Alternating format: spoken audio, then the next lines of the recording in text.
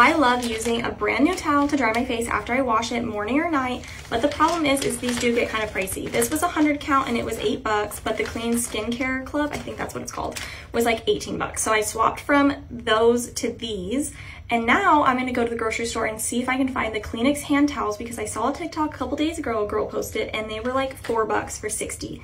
So let's go find them. I'm back with them, and you wouldn't even believe how much they were. They were $2.26. First, of course, I have to wash my face, but then let's see how these two match up. More expensive brand has these little like hexagons or something on it, and this one is just completely plain. At the end of the day, it's just drying my face, and this one is way better and way cheaper, so I'm definitely going to be buying these again.